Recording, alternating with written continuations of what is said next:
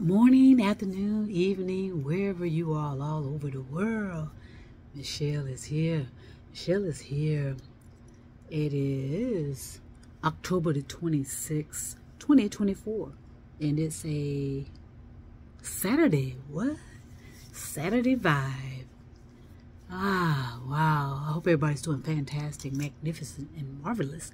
Because I am. I'm doing fantastic, magnificent, and marvelous. How about that? I've been snacking on stuff all day long, and that's something I enjoy. It brings me joy. Food brings me joy. And I know for a lot of people that are struggling with their weight and this and that and the other, food is, I'm not sure what food means to them, and they need to just be honest about it. They enjoy food. I do too. But with everything in life that we are met with, it just has to be properly balanced. And we are eating because we enjoy eating. We're not eating because we're trying to avoid what we're ruminating about. So just consider that. And again, be kind and gentle with yourself about certain things. Because a lot of people are going to discover a whole lot of stuff that they have been told for thousands of years has been nothing more, nothing less than lies, deception, and manipulation, and has nothing even close about the truth. The truth is a threat.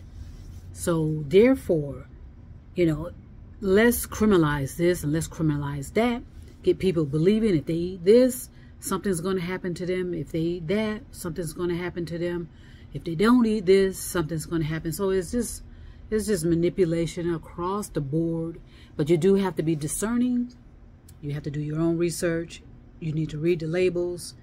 And you need to contemplate and decide, okay, what is the benefits to me? What is the benefit to my family? What is the benefit to our children? And just see if you can be creative about that and not make it such a battle within yourself about food, and see how you can interrupt it being the love of food, the joy of food being incorporated with your weight. It doesn't match up. Your weight is irrelevant. Your weight is not because of food. It's how you're managing food or not managing it. All right, so just consider that. So I came on today to talk about, how all this stuff is swirling in the atmosphere about, what someone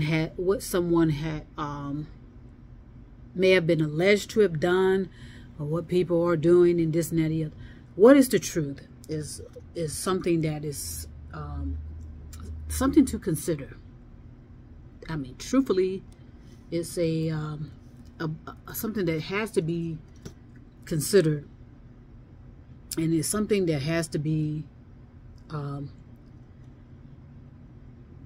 balanced in the negative and the positive of it, who benefits from it. And I put out many videos on truth, many. And so again, you have to, I have to do the breadcrumb analogy or the breadcrumb metaphor, and not to overwhelm people. But some people are just going to be overwhelmed because they that's just how some people roll. Anything overwhelms them. And a lot of it is manipulation, not with genuine people, but a lot of people are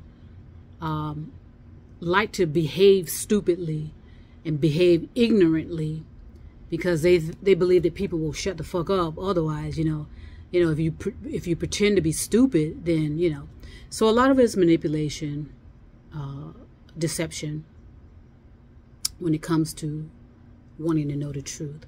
So let me just share this real quick. There's a lot of conspiracy theories out there about everybody. Every icon that's ever lived, or any situation that has developed in our lives, activities and so forth and so on. Conspiracy theories create entertainment, create a swirling of in a sea of sometimes garbage, Sometimes the truth is in there as well. So you're kind of like swimming in garbage. The truth is in there somewhere, but it's so cloudy that you're not going to, in most cases, you're not going to be able to reveal it. And the truth, for a reason, has been dismantled to a point of, some crimes, some crime, criminal energy of crime, the criminal elements of crime will not be discovered. And I said that before. There's a reason behind it. Okay. Think about what conspiracy theories can do. I know a lot of people are talking about it, wondering why we have an appetite for it. Well, that's intentional. That's the indoctrination part of conspiracy theories. All right, let's see how much it's been commercialized. Let me look it up. Conspiracy theories offer a window of buying time. How about that? It's a let's see what it says in here when you pull it up. It says a conspiracy theory is an explanation for an event or situation that asserts the existence of a conspiracy, generally by powerful and sinister groups, often political in motivation. Yes, when other explanations are more probable. So conspiracy theories are a profit-making, you can say entity, but conspiracy theories are a profit-driven operation. Okay? All right. So just see if you can picture why I say that. So I told you the truth is a threat to politicians, whether it's a threat to the economic system. The truth is a threat to those entities. Okay, everything under the sun will be done to keep conspiracy theories running, keep the system running, because once it shuts down, okay, that's catastrophe and everything that we've never ever experienced before since our inception. Because again, conspiracy theories are profit driven. They are circulating for the profit of it all. All right, so here we go. So the truth is a threat, and the truth will dismantle everything, just like the Wizard of Oz metaphor. And let's see what that says.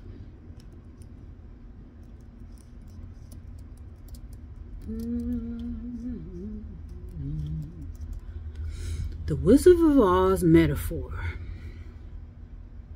Now, according to, when you research it, it says here,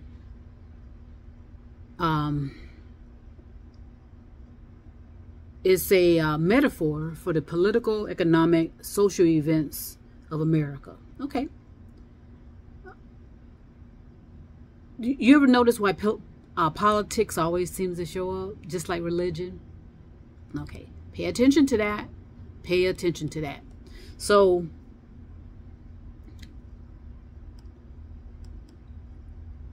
the Wizard of Oz metaphor is a revelation in itself. And it can represent, everyone has their own theories and opinions about the Wizard of Oz metaphor. And you ought to, figure it out on your own and see, because at some point, once you start researching and putting pieces together, it'll reveal itself. But there's a lot of theories and opinions about it. A lot of people look at it as an emotional attachment, and some see it as a sinister and a profit-driven, conceptualized program. Hope all that makes sense. Don't worry if it doesn't. My sounds and tones resonate. So, what it does, what with conspiracy theories, again, they keep the ball rolling. They keep everything circling. You know, they keep it going and keep it going and keep it going.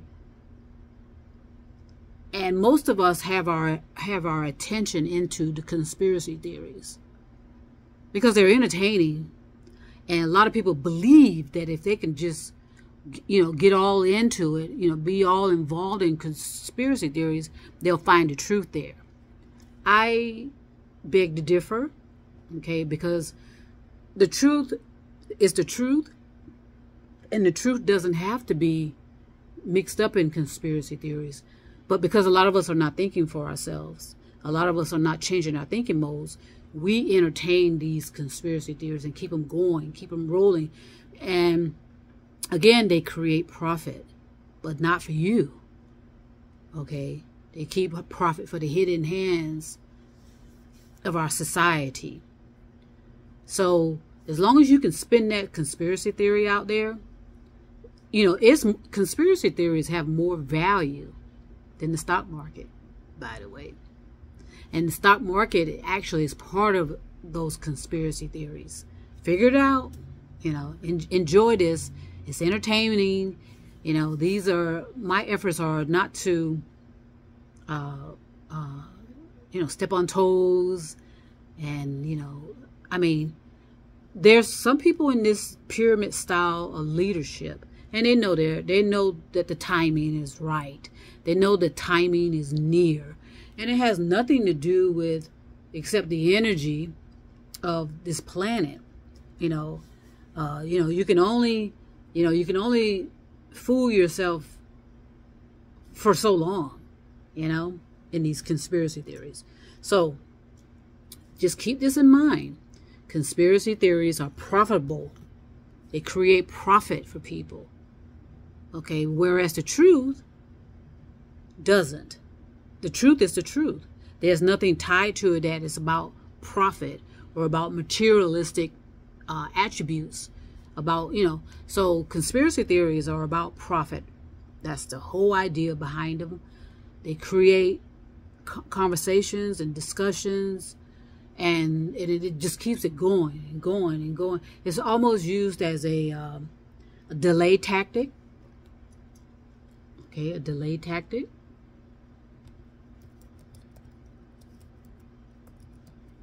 Because a lot of people know that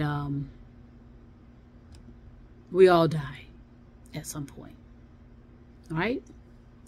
We all get to an age to where we are ineffective.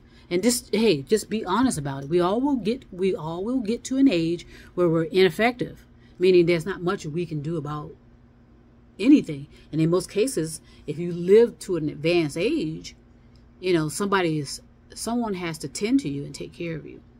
So you've lost a lot of your material strength.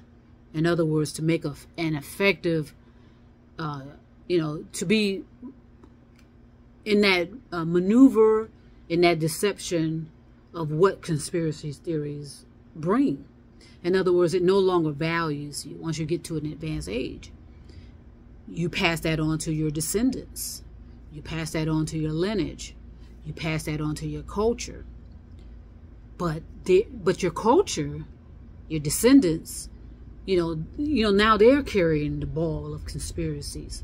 But they have a choice, unlike any time ever in our existence, to whether they want to keep rolling in the dough, so to speak, or to stop that ball right there and decide, okay, do I want to continue this for another generation, for another lifetime, you know, dribbling the ball of conspiracy theories? Okay, when is enough going to be enough? A lot of you are waking up to understand that, okay, it's not about materialism. I want close interpersonal relationships with human beings, not technology. A lot of people are reaching out for that because they know that's where the value is. You know, it's about love. It's about universal love. It's not about how many cars I have, how I can manipulate this entity, how I can manipulate that. that, rolling around in that criminal energy.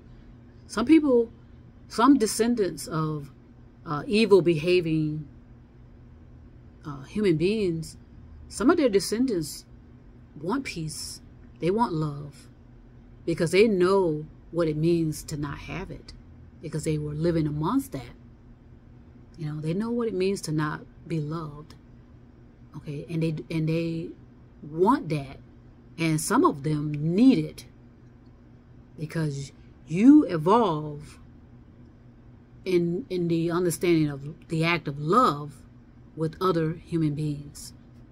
Okay, it's not going to be with technology or artificial intelligence. And a lot of these descendants, the pedigree, the offspring, they know that they are swirling in the same madness of materialism, and they want more. They want to know who I am, who they are, what they are, and why they are. They know that there's a grander purpose and intention with our lives. Okay, so there's a choice that they'll have to make, and I feel good because I sense that there's a lot of awakening and a lot of people that are familiar with criminal energy, and they don't want to play those games anymore. I don't want to be a player no more. It's just a lot of revelation, and it's beautiful. It really is, and it's the signs of the time. It's the sign of the times. It's the sign of the timings. Is why that's happening. Some of are just, like I said, sometimes you can wake up one morning and realize, whoa, there's something different here. And it's not anything necessarily materialistic. It's something about the energy of it all. And it's beautiful. Trust me. It's something about the energy of true, genuine, universal love, true, genuine peace. It's unshakable. And some people get a tap of that. No matter where they are on the spectrum of being overly positive, which is just as dangerous as being overly negative. Sometimes you come to a neutral point where you get a glimpse of something powerful and beautiful that words can't describe. That's happened to me numerous times. It's like, whoa, what's just happened here? And it's beautiful. So that's why it's important to meditate, and do things that no one has to know. Your family members do not have to know. It doesn't matter what your family does. Even if you are in a crime-ridden, criminal energy family, you can work your way out of that. You just have to be creative and know how to do certain activities where no one has to know. No one has to know what's going on inside of you and what you're doing. You have to be creative and figure that out on your own and change your perspective, change your thinking modes. It's a beautiful activity. I told you, when you get off that spin of healing, I like to bring that up a lot because it's not pretty trying to get off of that. And it's no different than criminal energy. It is not pretty. It's not all this other stuff that people say. Pay attention to that. Because a lot of people that are talking about all this beauty of awakening and ascending. Okay, a lot of them are cult members. Okay, and they're just regurgitating and, following probably one person saying all that, who are lying to them and deceiving them and indoctrinating them and hypnotizing them and blah, blah, blah, blah, blah. So see it as a journey of, rediscovering who you are, what you are, and why you are, and understand what is the purpose of conspiracy theories, and understand that it's profit-driven. Once you understand that, that ought to snap you out of a whole lot of stuff. Doesn't mean that you don't, like I say, no one has to know that. Okay, so you do have to protect your privacy, protect your innermost being. Nobody needs to know what's going on inside, inside of you, and that's in most cases about your subconscious and consciousness anyway. No one needs to know any of that that's happening. Just be creative. A lot of you are brilliant. A lot of you are fabulous. A lot of you are innately inclined as well. You understand the assignment. You understand the mission. You understand the intentions and purpose. But you do have to protect yourself. A lot of people have been assassinated because they thought they had the right to tell us the truth. No, no, no, no, no. There are conspiracy theories for a reason, so that you cannot get to the truth in your lifetime. And that's what they bet on. They say, okay, they'll be, you know, they won't have much strength to do stuff for so long. And that's true, sadly. Okay, but those that are saying that in that pyramid are relying on their descendants. Keep that in mind to keep it going. Okay, the truth is a threat, and it's a threat to anyone that's hiding it. It's a threat, you know, descendants, like I said, pedigree. You know, and a lot of you are probably in your, you know, just know that you can stop it right now. I know a lot of people talk about generational curses. Yeah. You know, you know, I mean, it's all energy. You know, it's criminal energy. You know, whether it's a curse or whether it's a witchcraft. You know, a lot of people have given it a lot of names. Like, you know, what is a curse? Curse on the family. And that has a lot to do with how they're thinking. Okay, a misfortune to befall someone or something, evil or misfortunes that comes, you know, it's evil. But again, some of you have this knowing. You have a knowing about what's right and what's wrong. And you know, and some people say, you know what? I know, you know, and it's so crazy. If people think clearly and effectively about what they're saying, you know, they come from a crime-ridden family. You know, they know their families are crime bosses. They operate in criminal energy. Well, a lot of people have decided, okay. But for a lot of people, it is dangerous. It's physically dangerous. So that's why you are not going to know who, you know, and the thing is when something like serious things happen to these high-profile people, you'll never know who ordered it. And that's the whole idea. Think about that.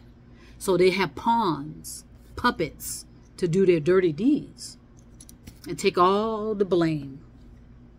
Be held in prison because, you know, they signed up for that. Okay. So just breathe. Number one, stay grounded.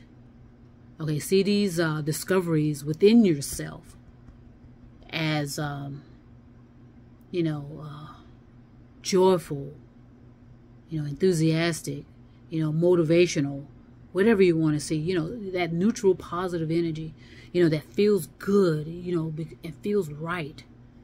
Find it as you know, as a discovery of a lifetime, because it is. But at the same time, be creative about how, you know, especially those of you like that I'm addressing that come from criminal, you know, criminal elements. You know, you know that criminal energy is what is supporting your family, what is keeping food on your table. You know, it was criminal energy that made that happen. Okay, but you also understood that you were not, you're just pedigree. You know, and you know that you are necessarily unvaluable. You have no value as a human being. You're just a commodity. You're a commodity. Those of you that operate in criminal energy, you are a commodity. And you know that you're easily disposable. And that, you know, you can easily be replaced. Okay? So it says a commodity, something useful that can be turned to commercial or other advantages. You understand that? And so a lot of these pedigrees, descendants of this criminal energy, they know that they are not loved. They know that they are being ushered in to keep this going. They believe that it's a family tie, but they know deep down inside that's a bunch of bullshit based on how they're feeling and their emotions and how they are just being disregarded year after year after year. Okay, so just pay attention to the conspiracy theories and understand that it's profitable. There's some profit behind conspiracy theories. Otherwise, they would have disappeared thousands of years ago. But our thoughts keep conspiracy theories going. And at the end of the day, conspiracies, theories, and opinion mean what? Not a goddamn thing. Okay? So I'm going to go ahead and stop right now on this beautiful Saturday. And continue to work on some projects that I'm working on, you know, in the range of helping. I'm going to make my impact, and I know others are. So that gives me joy and enthusiasm.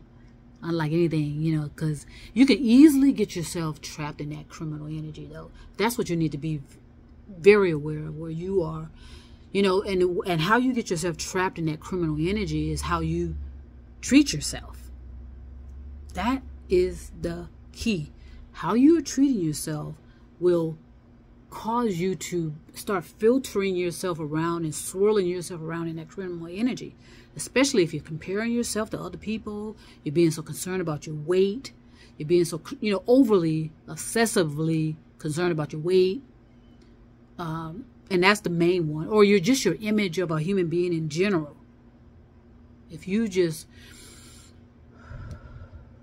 breathe, ground yourself, and understand that you are being used. You're being used to hate yourself. Hate your body, hate your ass, hate your breast, you know, hate your penis, hate your vagina. Okay, you're being used to hate that and create self-hatred within yourself. So just pay attention more so to what is going on around you, and be kind and gentle with yourself and realize, okay, I'm in that span of negativity and it's intentional. So grab it back. Grab back who you are. Take it back. Take back that energy that belongs to you. And remember, you need to be healed. Not continually to be healing. Because that keeps you away from what it's really is going on. It blinds you. Okay? So, if anything you take from this video, consider and think about it. Everything's about profit. Everything's about taking advantage of others. It is smoke and mirrors at the end of the day. Alright, so I'm going to go ahead and send peace and love all over the stars and moon and mountains. Again, to those of you operating in criminal energy, you know, you can stop this right now if you choose to. And reach out to me if you choose to as well. And let me help guide you. Okay, and no one has to know. Peace and love, and trust me, I'll be back.